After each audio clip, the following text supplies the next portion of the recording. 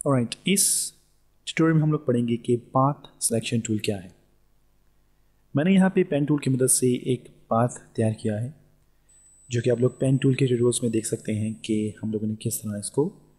तैयार किया है और पाथ से हम लोग क्या क्या काम कर सकते हैं। मेरे पास यहाँ पे एक ब्लैक एरो अवेलेबल है which is path selection tool. मैं इसको क्लिक करूँगा और मैं इस टूल की मदद से इस पाथ को सिलेक्ट कर सकता हूँ और यहाँ पे मैं शो बाउंडिंग बॉक्स के ऑप्शन को चेक कर सकता हूँ और इस पाथ को मूव कर सकता हूँ। इसके अलावा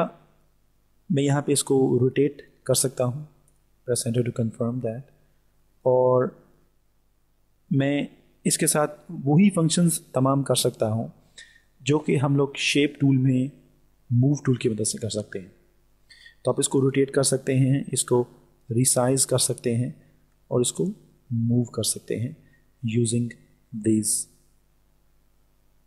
दिस पाथ सिलेक्शन टूल।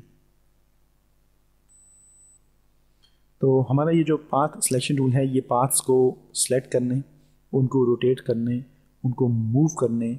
और इसके अलावा उनको किसी भी तरीके से एडजस्ट करने के लिए इस्तेमाल में आता है। इसको जब मैं राइट क्लिक करूँगा तो मेरे पास डायरेक्ट सिलेक्शन टूल आएगा और इसकी मदद से जब मैं पाथ पे क्लिक करूँगा, किसी भी नोड पे मैं क्लिक करता हूँ, तो मैं इस नोड को मूव कर सकता हूँ, इसे कर्व देख सकता हूँ। No options for direct selection tool, इसके कोई भी ऑप्शन आपको अवेलेबल नहीं होंगे क्योंकि हम लोग इसकी मदद से सिर्फ जो नोड्स हैं उनको एडजस्ट करते हैं।